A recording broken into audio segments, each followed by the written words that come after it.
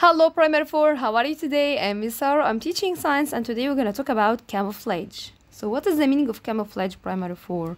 It is an example of adaptation in which animals hide from their predators or their prey by blending in with the surrounding environment. What is the meaning of this?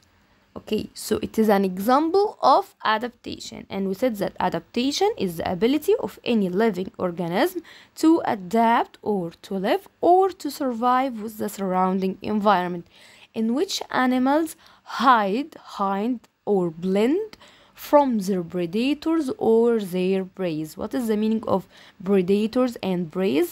We have an example like Tom and Jerry. Tom is a cat and Jerry is a mouse. So Tom is a predator and Jerry is a prey.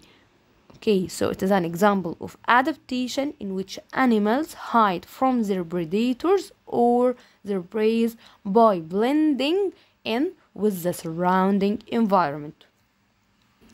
Our first example here, Primary 4, for camouflage is the polar bear. Polar bear lives in the Arctic region or the polar region. It has white, thick fur, Primary 4. If you look carefully here in the picture, you can see that the polar bear has white, thick fur.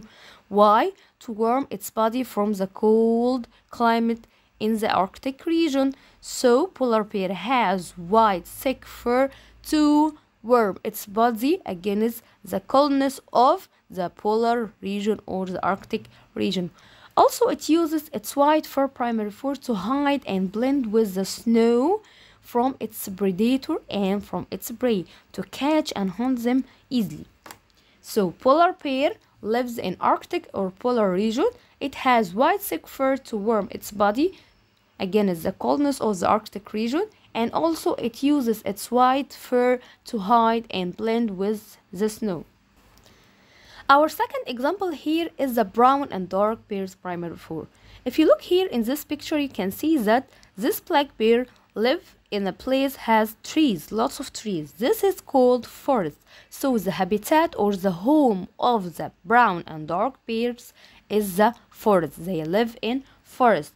Also, if you look carefully, you can see that the color of this black bear is matches with the tree, right? So it has the ability to blend or hide with the tree. So brown and dark bears use their dark fur, as you can see here, their dark fur to hide or to blend with the tree to catch their prey and hunt them easily.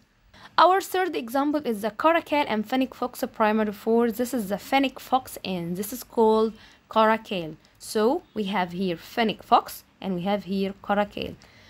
They live in desert. So the habitat or the home of fennec fox and caracal is desert.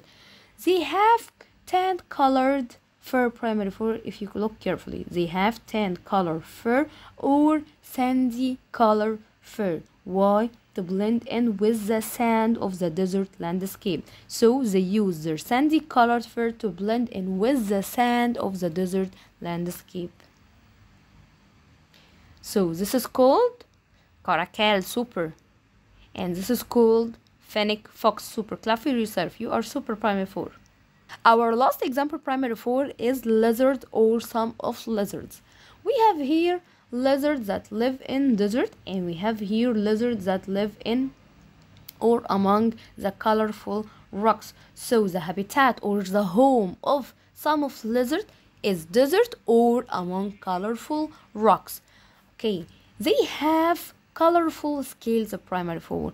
Those lizards have colorful scales which help them to blend with the surrounding colorful rocks or with the desert. So they have colorful scales which makes them blend in among colorful rocks. This was our lesson for today. I hope you enjoyed. Don't forget to like, subscribe and share. Goodbye.